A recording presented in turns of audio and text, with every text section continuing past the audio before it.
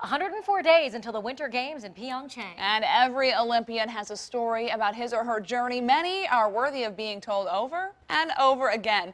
And then there are those like Eric Lamarck. His story turned from a quest for gold to literally hanging on to life.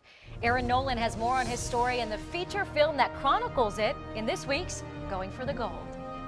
And the plans that we have for our life at our 6-foot view are so limited. And Eric Lamarck would know.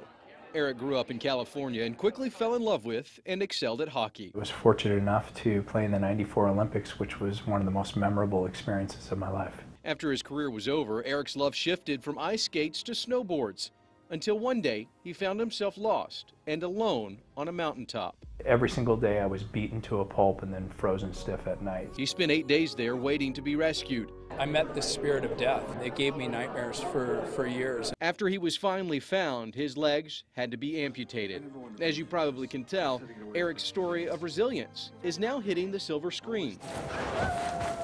Six Below stars Josh Hartnett and Mira Sorvino. Please, you have to find my son. The story is really about survival against all odds, being alone on a mountain in the snow for 8 days with no food and no water. But it's also about the redemptive power of love and striving for something higher.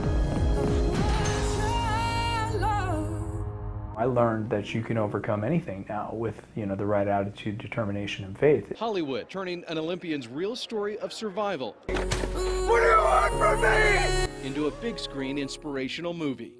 With this week's Going for the Gold, I'm Aaron Nolan.